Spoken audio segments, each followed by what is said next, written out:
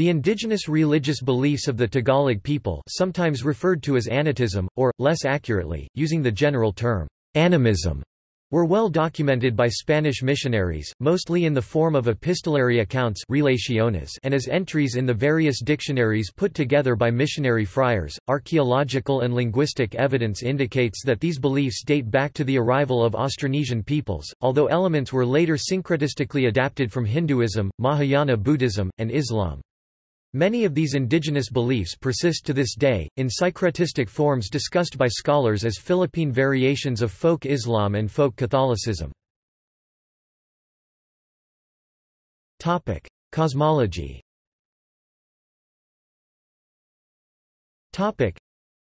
Unlike early Western religions, with their great emphasis on pantheons of deities, religion among Tagalogs was intimately intertwined with their day-to-day lives. As Almocera points out, aside from their own social structure, they believed in an invisible society coexisting with their own.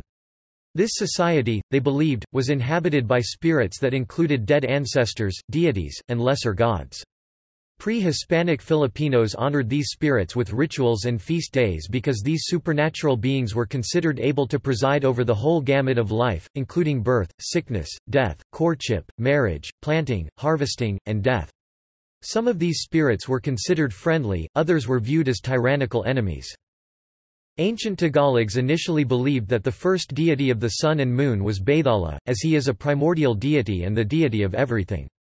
Later on, the title of deity of the moon was passed on to his favorite daughter, Mayari, while the title of deity of the sun was passed on to his grandson and honorary son, Apalaki. One of his daughters, Tala, is the deity of the stars and is the primary deity of the constellations, while Hanan was the deity of mornings and the new age. The Tagalog cosmic beliefs is not exempted from the moon-swallowing serpent myths prevalent throughout the different ethnic peoples of the Philippines.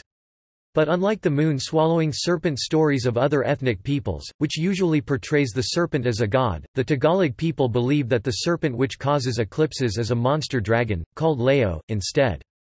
The dragon, despite being strong, can easily be defeated by Mayari, the reason why the moon's darkness during eclipses diminishes within minutes. Pag-aanito, offering, or act of worship.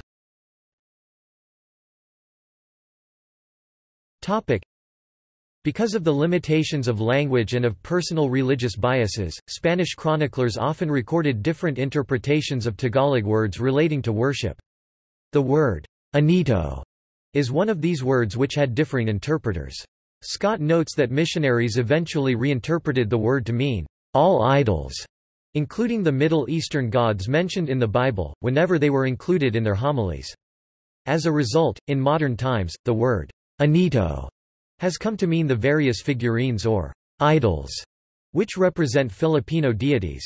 However, the Tagalog words for such representations was larawan. In his 1613 dictionary Vocabulario de la Lengua Tagala, Fray Pedro de San Buenaventura explains, more appropriately would it be called an offering because anito does not signify any particular thing, such as an idol, but an offering and the prayer they would make to deceased friends and relatives, or an offering made to anything they finished, like a boat, house, fishnet, etc., and it was mats, cooked food, gold, and other things.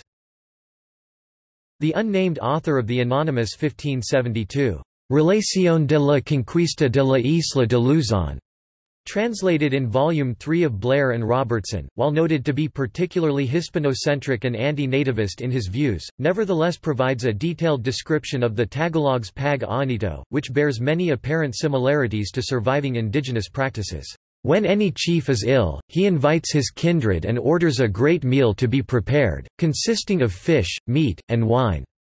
When the guests are all assembled and the feast set forth in a few plates on the ground inside the house, they seat themselves also on the ground to eat. In the midst of the feast, called manganito or balan in their tongue, they put the idol called Bathala and certain aged women who are considered as priestesses, and some aged Indians—neither more nor less. They offer the idol some of the food which they are eating, and call upon him in their tongue, praying to him for the health of the sick man for whom the feast is held. The natives of these islands have no altars nor temples whatever. This manganito, or drunken revel, to give it a better name, usually lasts 7 or 8 days, and when it is finished they take the idols and put them in the corners of the house, and keep them there without showing them any reverence.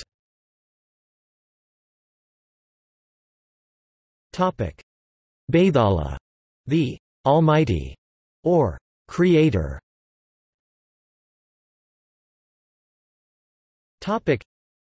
According to the early Spanish missionaries, the Tagalog people believed in a creator god named Baithala, whom they referred to both as Malicha, creator, lit. Actor of creation, and Maycapal, Lord, or Almighty, lit. Actor of power. Lorca and Chirino reported that in some places, this creator god was called Malayari, Malyari, or Diawata, Dewata. Scott 1989 notes, Baithala was described as May Kapal sa lahat, maker of everything. Kapal meaning to mold something between the hands like clay or wax. Francisco Demetrio, Gilda Cordero Fernando, and Fernando Nakpil Zialcita summarize a number of Tagalog beliefs regarding Baithala. The Tagalogs called their supreme god Baithala Maycapal or Lumika, the creator. An enormous being, he could not straighten up due to the lowness of the sky. And the sun burned brightly near him. One day, Baithala got a bolo and pierced one of the sun's eyes so that it could generate just enough heat to sustain life. At last, Baithala was able to straighten up and with his hands pushed the cooler sky to its present level. Baithala is also known as the Grand Conserver of the Universe, the caretaker of things from whom all providence comes, hence the beautiful word bahala or mabahala meaning to care. The missionaries who observed the Tagalog peoples in the 1500s noted, however, that the Tagalogs did not include Baithala in their daily acts of worship Pag-o-Anito. Fray Buenaventura noted in the Vocabulario de la Lengua Tagala that the Tagalogs believed Baithala was too mighty and distant to be bothered with the concerns of mortal man, and so the Tagalogs focused their acts of appeasement to the immediate spirits which they believed had control over their day-to-day life. Other deities and powers.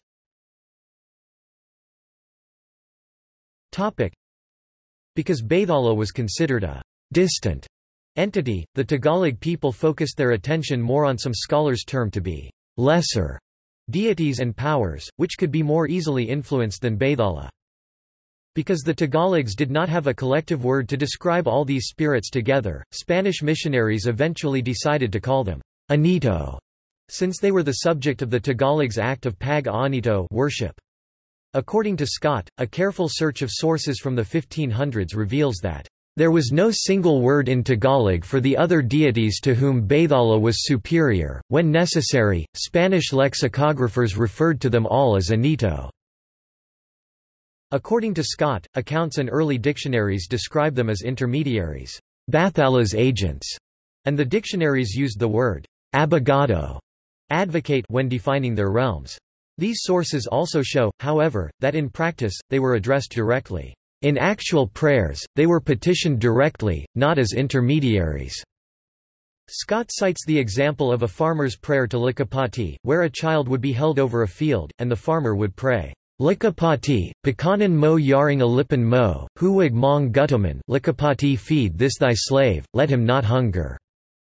Demetrio, Fernando and Zialcita, in their 1991 reader, The Soul Book, categorize these spirits broadly into ancestor spirits and non-ancestor spirits, but then further sub-categorize them into ancestor spirits, nature spirits, and guardian spirits. Tagalog spirits described in early first-hand accounts.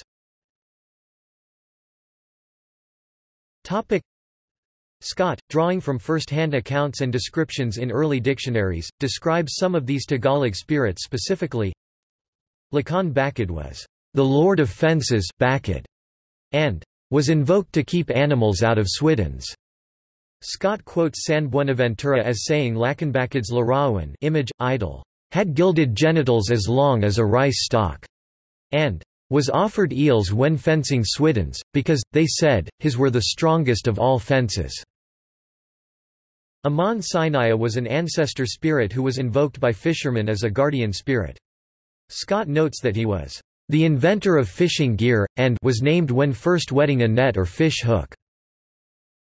Likapati was were hipped in the fields at planting time, and was fittingly represented by a hermaphrodite image with both male and female parts. Aman Ikabli, the patron of hunters. Dayan Masalanta, the patron of lovers and childbirth. Mankukudad, protector of coconut palms, given an offering by tuba tappers before climbing a tree, lest they fall from the trunk. Uwainan Sana, guardian of grasslands or forests, acknowledged as overlord of grasslands or forests whenever entering them, to avoid being regarded as trespassers. Lacambini, the advocate, Spanish dictionaries use the term abogado of the throat, was invoked in case of throat ailments. Hake, the sea god, called upon by seamen in a major ceremony, asking for fair weather and favorable winds. Lesser deities like Linga and Bibit, who caused illness if not given recognition in the ordinary course of daily activities. Catalonan, priests or priestess. The priest or priestess of the Tagalogs and Kapampangans were called Catalonan, also spelled Catalonan, or Catalunan in Kapampangan, and was equivalent of the Visayan term, Babalan. The term apparently springs from the Tagalog word, Catalo, which means, in good terms with, such that the Catalonan are those, in good terms with the Anito spirits. Historian and Spanish missionary Pedro Chirino, S.J. noted that their long hair is a symbol of their commitment to their religion, although the many modern Filipinos mistakenly refer to any priest or priestess of the animistic pre-Hispanic Filipino religions as Babalan. Writer Nick Joaquin and historian William Henry Scott remind modern Filipinos that the independent cultural evolution of each Filipino ethnic group should be respected. Folk medicine.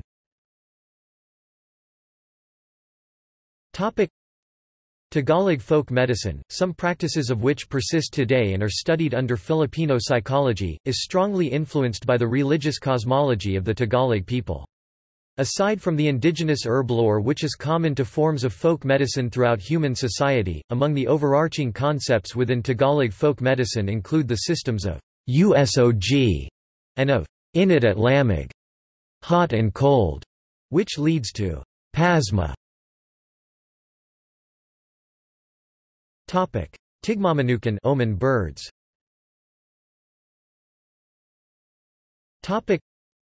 The Tagalog people called the tigmamanukan, a local bird, an omen bird. Although the behaviors of numerous birds and lizards were said to be omens, particular attention was paid to the tigmamanukan.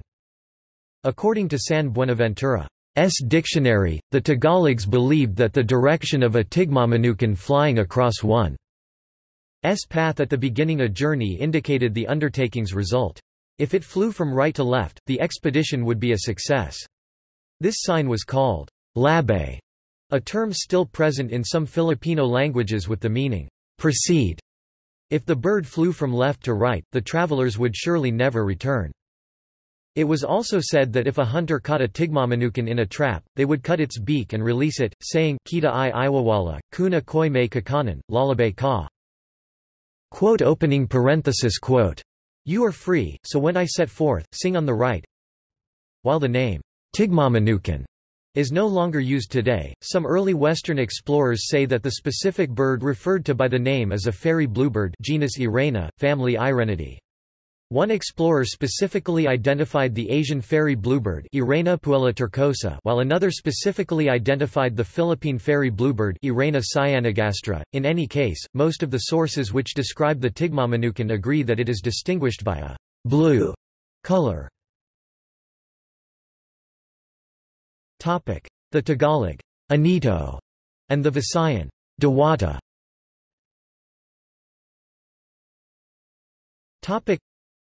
Demetrio, Cordero Fernando, and Nakpil Zialcita observed that the Luzon Tagalogs and Kapampangans' use of the word Anito instead of the word Dewata, which was more predominant in the Visayan regions, indicated that these peoples of Luzon were less influenced by the Hindu and Buddhist beliefs of the Majapahit Empire than the Visayans were.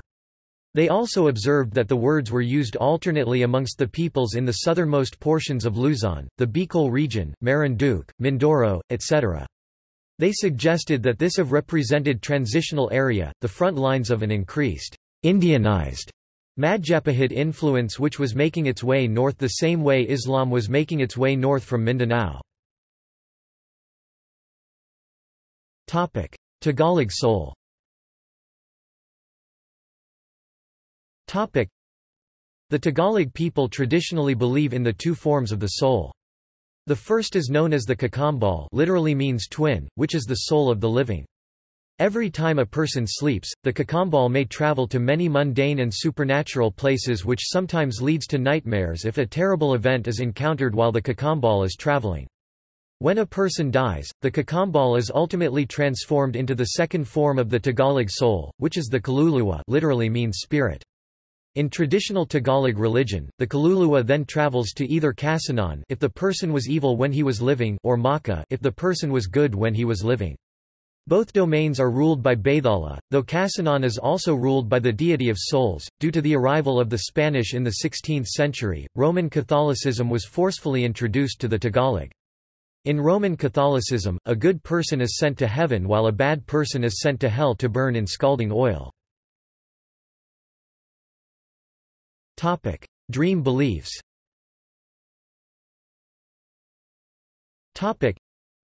The Tagalog people traditionally believe that when a person sleeps, he may or may not dream the omens of Baithala. The omens are either hazy illusions within a dream, the appearance of an omen creature such as Tigmamanukan, or sightings from the future. The dream omens do not leave traces on what a person must do to prevent or let the dream come true, as it is up to the person to make the proper actions to prevent or make the dream come true. The omen dreams are only warnings and possibilities, drafted by Baithala. Additionally, a person may sometimes encounter nightmares in dreams. There are two reasons why nightmares occur. The first is when the kakambal soul encounters a terrifying event while traveling from the body, or when a bangingo creature sits on top of the sleeping person in a bid of vengeance due to the cutting of her tree home. Majority of the nightmares are said to be due to the kakambal soul encountering terrifying events while traveling. Traditional burial practices.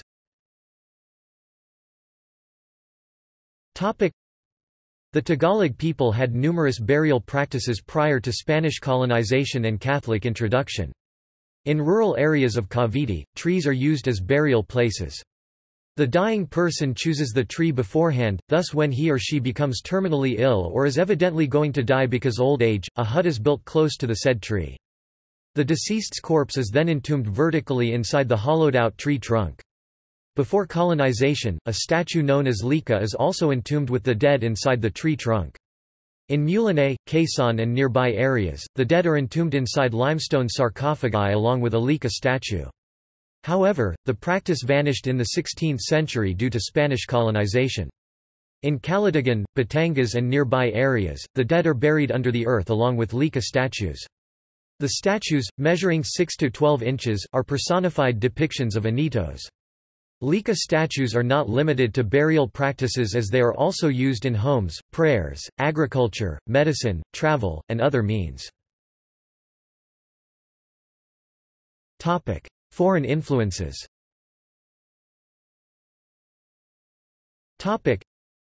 Although the current scholarly consensus is that the roots of the Tagalogs' beliefs were indigenous, or to be more specific, Austronesian, these beliefs were later enhanced by elements which the Tagalogs adapted from Hinduism, Mahayana Buddhism, and Islam. Although scholars acknowledge the possibility that some of these influences may have come through the limited trade the Tagalogs had with the Srivijaya, it is believed that most of the Hindu and Buddhist elements were incorporated as a result of the more extensive trade the Tagalogs later had with the Majapahit, while the Islamic influences were incorporated due to the Tagalog Maginoo class. Connections with the Sultanate of Brunei, and the Tagalogs trading relations throughout Malaysia. Indirect Indian influences through the Majapahit.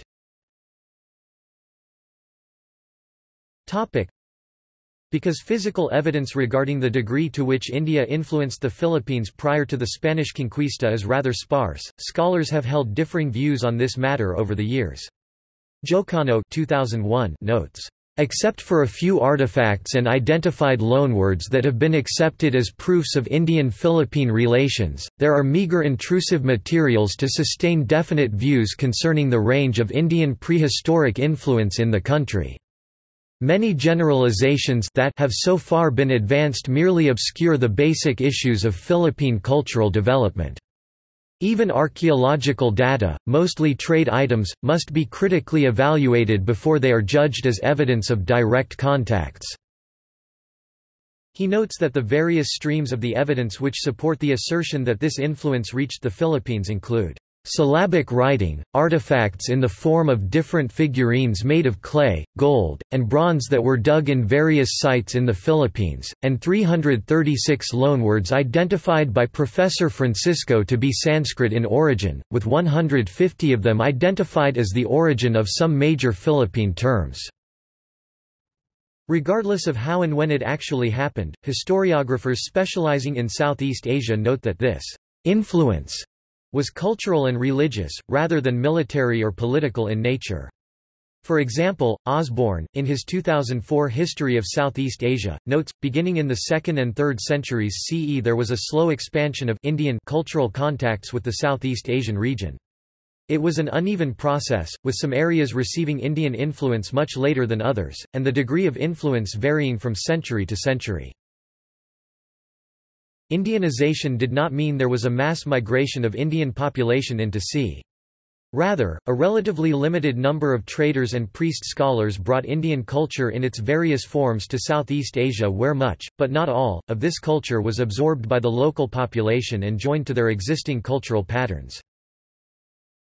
Osborne further emphasizes that this Indianization of Southeast Asia did not per se overwrite existing indigenous patterns, cultures, and beliefs. Because Indian culture came to Southeast Asia, one must not think that Southeast Asians lacked a culture of their own. Indeed, the generally accepted view is that Indian culture made such an impact on Southeast Asia because it fitted easily with the existing cultural patterns and religious beliefs of populations that had already moved a considerable distance along the path of civilization. Southeast Asians, to summarize the point, borrowed but they also adapted. In some very important cases, they did not need to borrow at all. Historiographers, both from Southeast Asia in general, and the Philippines specifically, agree that the impact of Indianization in Philippines was indirect in nature, occurring through contacts with the Majapahit culture. Osborne 2004 notes that Vietnam and the Philippines did not participate in the main wave of Indianization. In the case of Vietnam, who were in this period living under Chinese rule, the process of Indianization never took place. For a different reason, distant geographical location, neither did the Philippines participate in this process. Jocano furthers, "The Philippines is geographically outside the direct line of early commerce between India and the rest of Southeast Asia. Moreover, the island world of Indonesia, with Sumatra and Java controlling the traffic of trade, functioned as a sieve for whatever influence cultural, social, and commercial India might have had to offer beyond the Indonesian archipelago. Thus, it can be said that Indian influence filtered into the Philippines only indirectly." After reviewing threads of evidence for the various views concerning the date and mechanism of Indian prehistoric influence in the country, Jocano concludes, Philippine-Indonesian relations during pre-colonial times became intensified during the rise of the Majapahit Empire. It was during this time that much of the so-called Indian cultural influence reached the Philippines through Indonesia. But what penetrated into our country, particularly in the seaport communities, was already the modified version of the original Hindu cultural traits. Fray Diego de Herrera noted that inhabitants in some villages were Muslim in name only, and Saborn also notes that the Luzones who visited Portuguese Malacca in the 1510s to 1540s were nominally Muslim. The unnamed author of the anonymous 1572 Relación goes into further detail. In the villages nearest the sea some do not eat pork, the reason for their not eating it, which I have already given, being that, in trading with the Moros of Burney, the latter have preached to them some part of the nefarious doctrine of Mahoma, charging them not to eat pork. When any of them are asked why they do not eat it, they say that they do not know why, and if one asks them who Mahoma was and what his law commands, they say that they do not know the commandment or anything about Mahoma, not even his name, nor do they know what his law is, nor whence it came. It is true that some of them who have been in Burney understand some of it, and are able to read a few words of the Alcoran, but these are very few, and believe that he who has not been in Burney may eat pork, as I have heard many of them say.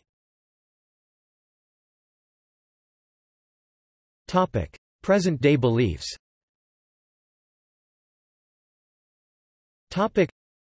Modern-day scholars such as Scott, Jocano, and Magay, and theologians such as Gorospe agree that the indigenous religious beliefs of the Tagalog people persist even to this day, in the form of folk religion. For example, Almocera notes that, the encounter with Spanish Catholic Christianity did little to change the worldview held by the pre-Hispanic Filipinos. It resulted, however, in the formation of a folk religion, namely Filipino folk Catholicism, a syncretistic form of which still exists. Scott, in his seminal 1994 work, Barangay, 16th-Century Philippine Culture and Society, notes that there are striking similarities between accounts from the 1500s vis-a-vis modern folk beliefs today. He describes the account of Miguel de Lorca account, in particular, to be remarkable in that it sounds like what is now called folk Catholicism.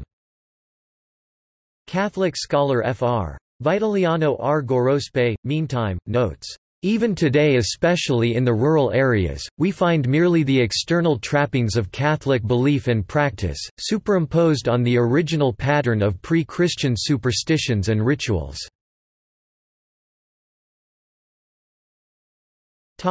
Important teachers and writers.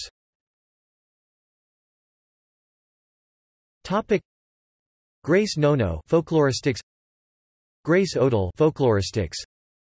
Damiana Eugenio, folkloristics. Gilda Cordero Fernando, folkloristics. Arsenio Manuel, folkloristics. Isabelo de los Reyes, folkloristics. F. Landa Jocano, anthropology. William Henry Scott, historian, history and historiography. Virgilio Enriquez, Philippine psychology. Juan Flavier, Philippine folk medicine. Michael Tan, Philippine folk medicine.